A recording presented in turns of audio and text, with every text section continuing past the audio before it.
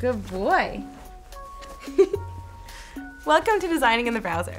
In this series, we explore how to take a design, build it, and then tweak it in the browser using the latest in web technology and design systems. Today, we're going to take a look at color on the web and how we can use custom properties, also known as CSS variables, to create our own systems of color. This feature gives us a lot of dynamic control to truly allow for design on the fly. What's more, we'll soon be able to extend custom properties, giving them fallbacks and semantic syntax once new technology called CSS Houdini is better implemented across browsers. Let's dive in. You ready to dive in?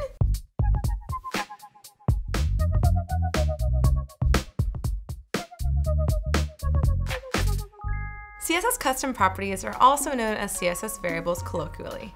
They allow for dynamic styles that you update on the fly. Custom properties are prefix with a double dash, scope to the element in which they are declared, and cascade, just like the rest of CSS. To create a global variable, you can add your custom property to the root of your file in your CSS. To scope this more tightly, however, you can apply the value to any specific element. This will override that global variable. Variables can be of any value, and right now are just parsed as strings in CSS, so it's up to the style sheet author to type check. But in the future with Houdini, we'll be able to give these custom properties a syntax to kind of allow for some error checking. Let's see what custom properties look like with an example, using Google's Material Design as the base.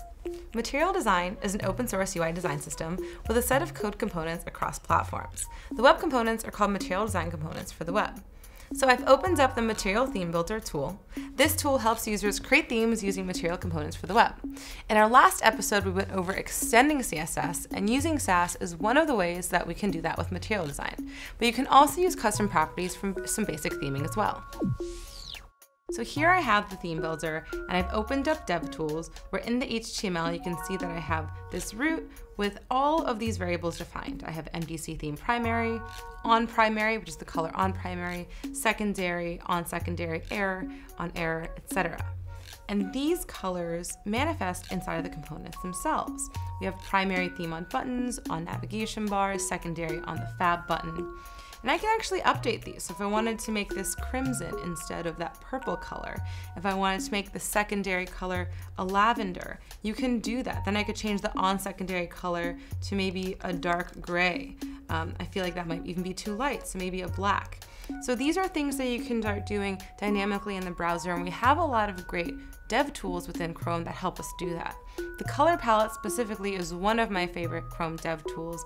Here we have a whole selection palette which you can dynamically see updating inside the browser. You can adjust the alphas, there's palettes in here, you can really go through all of these color options, and it's a lot of fun to just experiment and see what you can do directly in the medium in which you're delivering, which is the web. We're going to go over these in a little bit more depth in a future episode, so stay tuned for that. Material also provides a color tool to help you make color choices for your entire application. And this tool is on material.io. So if you open up material.io, go to the design tab, and under color, the color system, within that there is a section for tools for picking color. So here we have a material palette generator where you can pick your colors just like you could within the Chrome Dev Tools, but what this allows you to do is then explore complementary colors, analogous colors, things that would fit well together when you're deciding for the color scheme inside of your application. So here I've selected this orange color as the primary. I now am automatically given this option of a 700 complementary blue color, which might pair nicely with that primary color. And then if I click through, you can see there's analogous colors here, triadic. Once I've clicked this, I have it on my clipboard. So it's just a really quick and easy way to sort of start building out your color palettes. Like I mentioned earlier, we can apply these globally or be more specific. Here, I'll specify the custom property in the MDC button class, so all the base UI buttons, fab buttons not included, since they get the secondary theme color, will be updated. So if I like this orange color, I click it, it's copied to my clipboard. I can go back here, just paste that in there, and now we have that propagated. We also see here inside the drawer, we have a lighter orange behind it, and that's because this is going to be applying an opacity on the orange just to highlight those selected colors inside of that drawer. If I wanted to create a color for a specific element and not necessarily the entire application, we can go into any of our components individually and write a custom property that will then just be applied to that element. So for example here, I want to apply a class to the button. Maybe I want to make the MDC theme primary, inside that button a steel blue. There we have just the buttons getting this blue color, whereas the rest of the application will get the primary theme color of that orange that I set in the global state. Now you can also change these values with JavaScript. I'll show you a little bit of a silly example where I'm adjusting the background from white to black based on the horizontal mouse position using RGBA, just to show you how swift and dynamic custom properties are. I've opened the console, and here I'm just going to paste this function, which basically looks for the root as the document element which we're applying the styles to, the custom properties to. And here I'm adjusting the MDC theme background color from white to black based on the position of my mouse left to right on the screen. And what I'm basically doing is setting the alpha value on this RGBA color of black from 0 to 100 based on the position on the page. So it's just a silly example, but it shows you how dynamic these things are, allows you to separate your style from your logic, because you can apply the styling inside of your CSS, you can apply the logic in JavaScript, and you don't have to rewrite it from JavaScript. You still have those separated. You can update your custom properties through your JavaScript. You can even write color functions using CSS custom properties and CSS functions. The calc function allows for this, so you can create your own systems using vanilla CSS. In order to do this, we're going to be using the HSL color space. HSL stands for hue, saturation, lightness. We can individually adjust the hue, the color around that color wheel, the saturation, which is the amount of pure color against that 50% gray, which would be the distance from the center of that color wheel, and the lightness, how much dark versus light is in the color. So how near or far it would be from the light source. So let's take a moment to talk about color theming in general here. We've been having a lot of fun seeing all of these unique themes that people have come up with using the Material Theme Builder and updating a few Sass variables. So here are a few of those examples of these themes. You can go to Material World on Glitch to see them. There are hundreds of examples, and it's really been interesting to see how people come up with their own unique aesthetic using a couple of variables. Most website themes have a primary and secondary or highlight color. They'll also have background colors and semantic colors like warnings and things that are saying that it's okay or action items. The primary and secondary will usually have light and dark tints and are used throughout the site, so you have a lot of color variance inside of any application. Keep in mind, simplicity is key with color theming. You don't want to have 400 shades of red or gray on a web page. So let's get back to writing these dynamic functions ourselves. HSL is among the easiest ways to do this, since we have access to the hue, saturation, and lightness individually. So if you're using hex like Material does, we'll want to convert it first. We can grab the primary color's HSL values from our dev tools. A little shortcut to do this with is if you hit Shift in your keyboard and then click on the square, it'll automatically cycle between the hex value, the RGB, and the HSL value. You can also always click in the square, and these little arrows will also change the color type for you.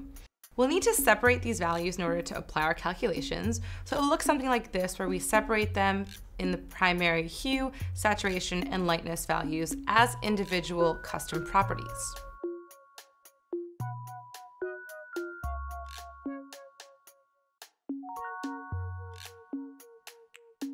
Now we can create a variable based on this primary color that will lighten the color itself. This would imitate the Sass lighten function. We'll first need to determine what amount of percentage we want to lighten it. And we can set that new variable to something like the lightness transform value. So lightness transform could be something like 10%. Then we'll be able to use that within a new variable. Maybe we'll call that MDC theme primary dash dash light with the double dash to denote a modifier of the original primary color. And inside of that, we can use a calculation. So we'll get the updated lightness value by applying a calculation inside of the custom property. That'll look like this. This primary light value could be a calculation of the original primary light plus the new lightness transform.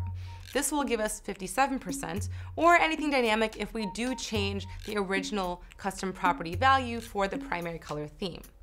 Then we can use that inside of our new custom property called MDC Theme Primary Light, and that'll look like this, where here we're setting the HSL value with the primary color's hue, saturation, and new lightness value.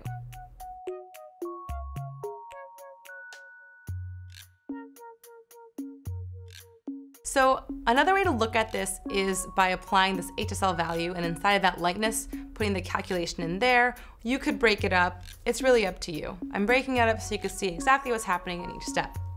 If you wanted to create a darken function imitating that functionality in SAS, you can create a darkness transform value. So this darkness would then be a negative color, since it's darkening the color value that we're putting in the lightness of the HSL color. So then inside of there, we could do the same thing where we're applying a transformation, we're adding this darkness transform, and there you go, we have a darkened version of our primary color. You can also do this with complementary and triadic colors. With complementary colors, you can adjust the hue value by adding or subtracting numeric values. If you add 180, you're going from, for example, the top of the color wheel to the opposite side in the color wheel. So that's how you're gonna get the complementary color. You can also do this with triadic colors or really any color in between. And this is how you get the complementary color. From here, we can then set our new theme colors to these new values, or we can use them for our outlines, active state backgrounds, and a variety of places within our UI. You know what's really trendy right now? Dark theme. It's really quick to retheme a page using custom properties, and here's an example of that using a base material data table. I've created a data table here with little dark theme on-off switch. So in JavaScript, I'm actually just updating the custom property values. If I inspect this, you could see with this dark theme on switch, all of these custom properties are updating. So the primary value, I have a primary light value here, which is updating this color value there. I've got a secondary value, a surface color. All of these are updating via JavaScript. What does that look like? We have a stored variable of root, which is the document elements, and then we've created a switch where we're looking for a checked state and swapping between these two color themes. We have our light theme where we're updating that document root, .style.set property, and we're specifying the property name as well as the value. So because of this, we can now see that we're getting this dark switch, and it's just updating the custom property values and allowing for that dark mode to be applied in our code. In this example, the highlight color should probably be a lighten function like I showed you above instead of a static value, but this was just a quick calculation. This could be dynamic if you did take the time to create these color functions and theming with your CSS. And it just shows you how quick and painless it is to really transform your entire application with the flip of a switch. You can also use prefers color scheme for this. Instead of a switch, when the user's OS settings are for dark theme, it will show the dark color, and we'll talk about that in our responsive color episode a little bit more. So let's talk about CSS Houdini just a little bit in this episode. I love custom properties in CSS so much, and you can even take them a step further with CSS Houdini. CSS Houdini is a series of merging browser APIs that gives the user a ton of control over the styling of the code that you write. With Houdini, we'll soon be able to apply semantic meaning to CSS custom properties, allowing for fallback values and interpolated interactions that aren't possible today. With Houdini, we'll be able to register properties and provide them with a syntax value, which looks a little bit like this. In this registered property, we're giving it a name, a syntax, which is the definition of what that property is, if it inherits or not, as well as an initial value, which is a fallback value in case something goes wrong. This allows for error checking when you are updating that value, or just having a fallback default value for your custom property. So what does that look like? Let's open an example. Here we have an example of a box. I'll show this next to the code here.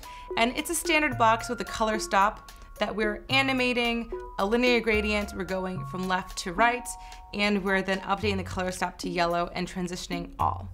But when I hover over this, you'll see that there's not really any transition. It's not actually transitioning. And that's because there's no meaning to this custom property. It's a string-based custom property. And right now in CSS, there's no way to make a gradient smoothly animate. And that's where Houdini comes in. With Houdini, we can now do this. So here's another example where we're using a custom property that I've created here in props.js. I'm giving it a name called color primary, initial value of hot pink, and a syntax of color.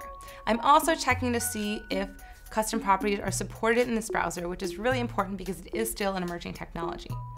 In the CSS, pretty much this looks the same. I'm updating a variable called color primary now to yellow from that hot pink color, and I have this transition of 500 milliseconds on that property value. So if I look at this next to the code and hover over this, you now see a nice transition fade from that pink to that yellow. So that was just a little touch on Houdini, but custom properties in CSS are just super cool and allow us to have so much control over our styles, as well as separate our code's programmatic logic, like the JavaScript, from the styling, the visual logic in the CSS. However, keep in mind browser compatibility. Custom properties work in all modern browsers, but if you have to support older browsers and make a more robust API for your design systems, you may want to use Sass variables and color functions for that. I hope that you had fun with us today on this color exploration journey, and we'll see you next time. Bye! Say bye, Disco!